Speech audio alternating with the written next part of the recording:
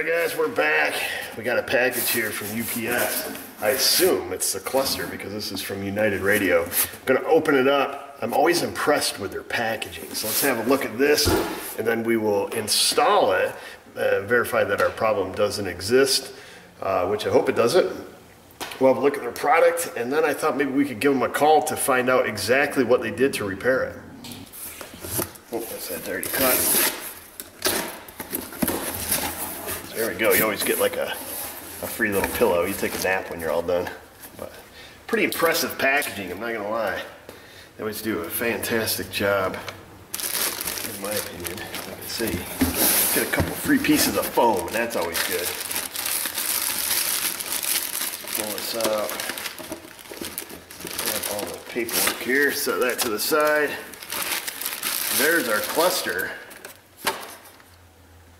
Oh, it looks like they yanked all the old stickers off. I remember when we sent this thing in, it had all the junkyard rating on it and stuff, but yeah, they got their sticker on it now.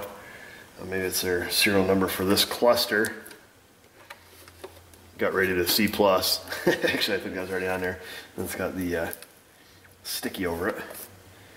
It's obviously still our front cover, because remember how this was broke when we sent it in, so it's still the same front cover, but obviously nice and clean, so I don't know if they get polished or what the story is, but let's go ahead and put it in, verify our fix.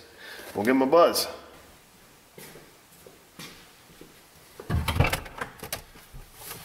Alright.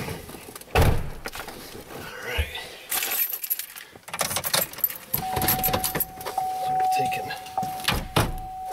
get this little guy slid back in here. Let's see how did. I think we're able to take the wires, make it reach. Is that it? No, it wasn't, was it? Yeah, see, it shows what I know. Stuck it in this way, didn't we? Give it the classic reach around is what you need to do. It's a very classic automotive move. There's many applications. There we go, it's in. And our 4 screws right here in the center console. And of course I grabbed the wrong size nut driver. So I'll get the right size. We'll get this job finished. Whoa, easy. Got blinkers on and everything else here.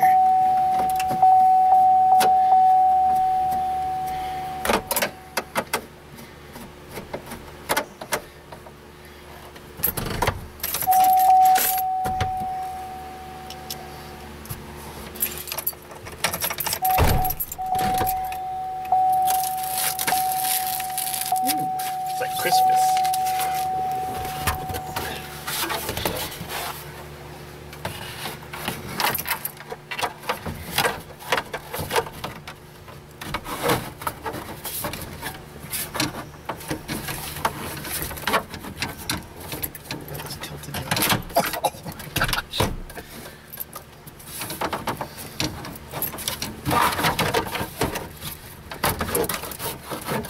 Well, little guy.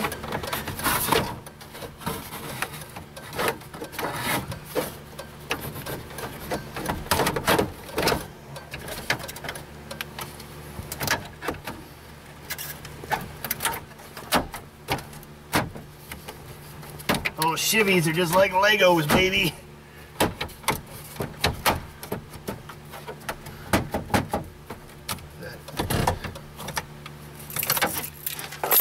Let's have a look at this little guy. Looks like we got a lot of lights there. Here's all of our gauges are functioning. Chevy Thunder right there. There's our mileage. Let's just kind of fiddle with it here. And our trip and all that stuff is still there. Let's see if the segments on our Prindle work.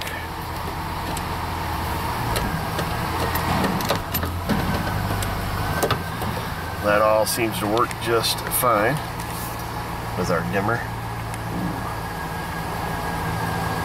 That works on each end of the spectrum. Do a quick key on check.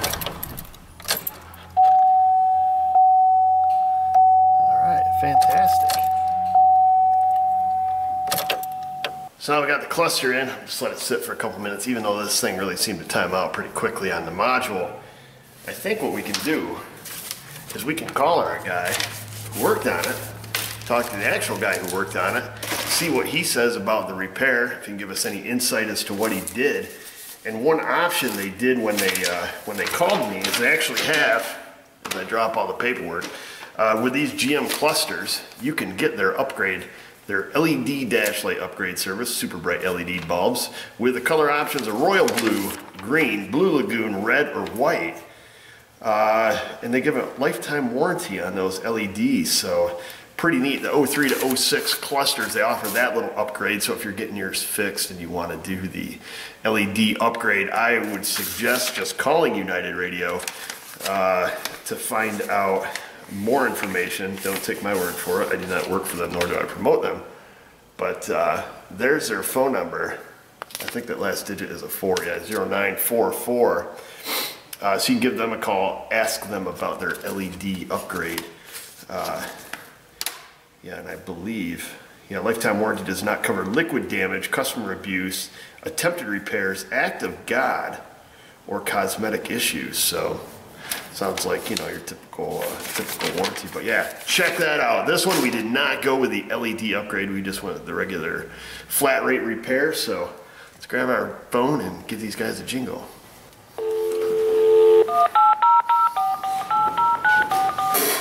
I always like our Self-Made Auto phone calls.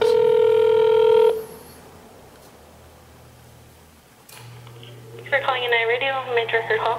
Can I have extension 3139, please? Yes, one moment. Thanks.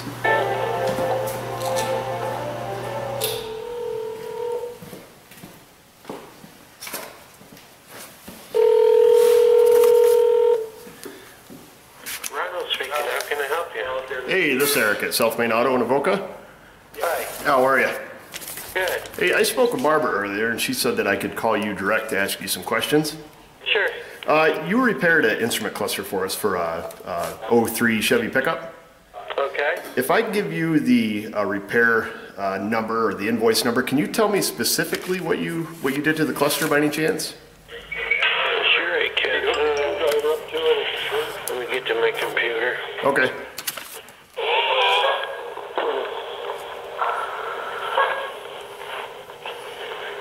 You got a job number? Or? I've got an invoice number.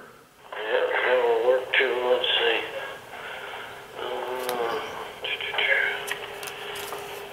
Alright, what's that? It's 429065. And what we did to it. These are pretty much, we pretty much go through and remand these. I know on the invoice they always put replace lamps and motors, which they do. But they also,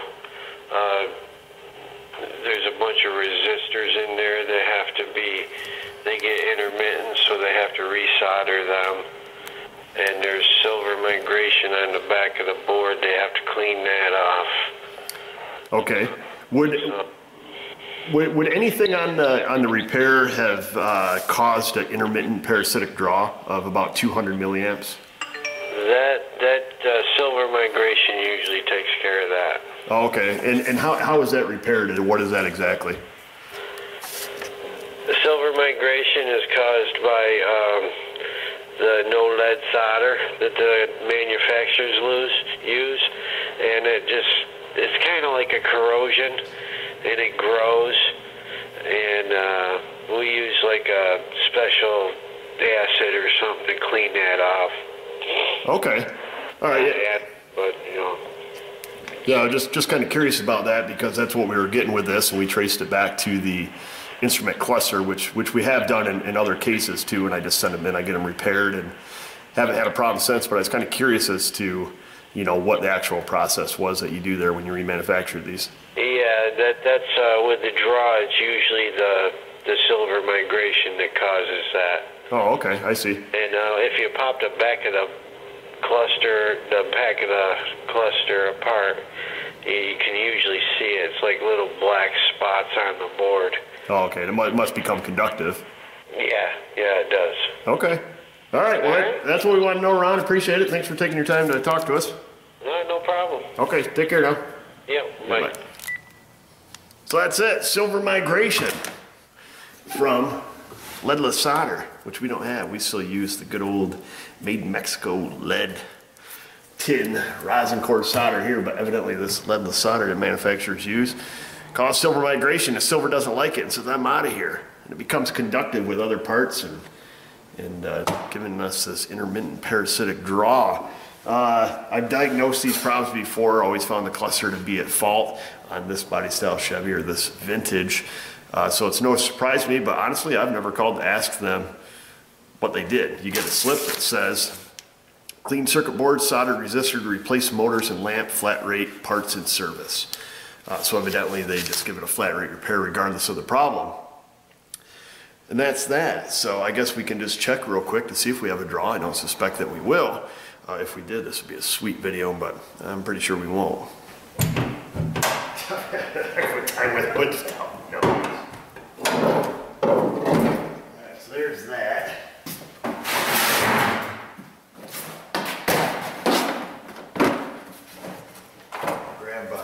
Grab our amp clamp here. Hooked up.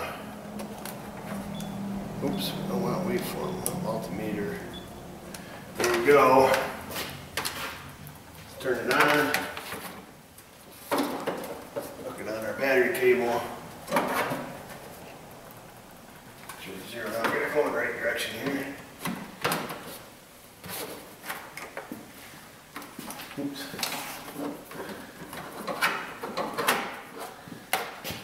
Well, let me get you guys over so you can see. Whoa! We're 0.0000 amps. We have very little or no draw. Let's make sure we actually have connection here.